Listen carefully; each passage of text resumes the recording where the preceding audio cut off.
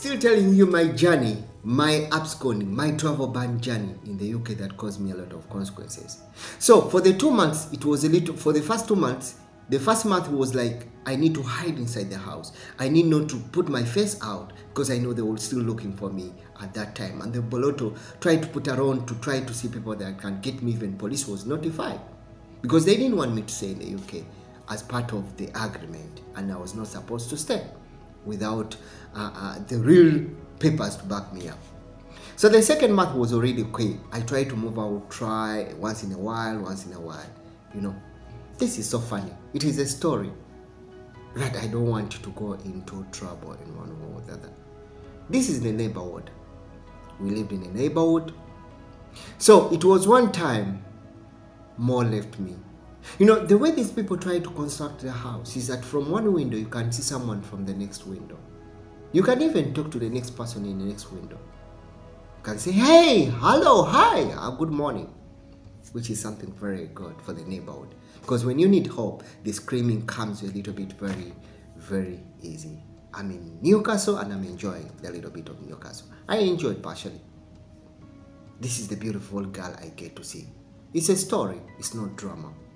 I get to see this girl in the morning, in the other opposite villa, a building, apartments, and I was like, I looked at her for the first time because the window was next to my bedroom where I was sleeping.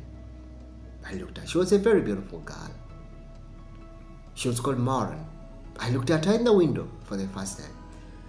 I got scared. I was like, what is my eyes seeing? I was like, man, I better go for this. It was something that I was like, I better go for this. I better try out this. I think she likes me. This first time, I gave a signal. The second time, I was like, hi. Say, hi. I think her parents were not in the house at that time. The second time, I was like, my name is Mex. And you? She said, I'm Maureen. She's like, hi. You look beautiful this morning. She's like, oh, really? That is how the conversation starts. So as one time I targeted her, she was getting out to do the dog walking. I also moved out. That is where the story started from. I started talking to her like this, I like this, we tried to move. Okay, we moved for almost around 2 weeks. No? I'm in the third month, what we call overstay. Having rain from Birmingham to Newcastle. I didn't know sparingly that even in these countries, even the neighbor gets concerned of what is happening to the next girl. So this is a neighbor that he noticed someone new in the area moving around with a girl, and they didn't know. They definitely maybe thought we are coming from the same house, and which was not. I was coming from the opposite house. Okay. So for the first 2 days, it was okay. She came out with the dog. We moved and we enjoyed. We would talk and help out with the dog. You know, that kind of care. You know it for the first time when it gets so. It's quite amazing, right? The third time, things didn't go right. She didn't go why. The gentleman who saw me with the girl reported to the father, right? So one time I was in the window. I was like, hey, it's okay today, we go out for the dog walk. I need to tell you something. This is the time I wanted to tell her I love you. It's the only breach of the time that I planned to tell her actively that I'm interested in you. But little did I know in my mind that this is going to be the start of the trouble for me. Alright? And they're like, yes. Say, really? It's okay, it's fine. I'll be coming out this time. So it is the same time the dad was coming back from work. I didn't know. The dad phoned me, the girl was like, who the hell are you? I tried to explain myself. I'm in town and I'm living in a more house. The next house. It's like, I don't know you. What the hell are you doing with my girl? I was like, she says my friend. The girl tried to back me out. Like, Daddy, no, it's my friend. It's just leaving my friend. I thought it's something going to say. I'd say, it's going to end there from the start. I didn't know he had already alerted police to hunt me down. Good enough for the next 3 days, I didn't go out. We are almost getting to the close of the third month. I didn't go out. I said, every time I wanted to talk to her, I'll just go to the window. Hey, we'll talk Spain on the window when the parents are off. And it will have the conversation. Because they're so close that the conversation will have it ourselves. Okay? That is how very, very, very nasty and to good luck at that time. So one time, I didn't know what was happening. I think the father went to police and tried to tell them we have a stranger in our community, which we don't know. Okay? And he's on our girl. He's actually trying to spoil the girl around. One time in the morning, it was on the 28th, remember? June 2010. Police came.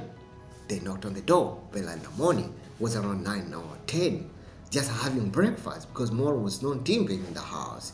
Moore went back to Birmingham and left him in Newcastle. So every time he would come, he would ask me, what do I bring for you, Max? I need to bring for you here because he wanted me to stay in the UK. Okay? So he would bring me my shopping, give me my shopping in the house.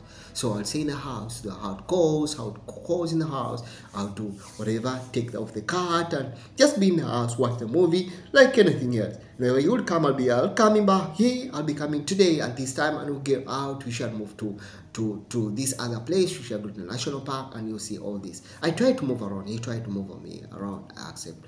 Rest in peace, Maud. He passed away. That was so sad. Alright?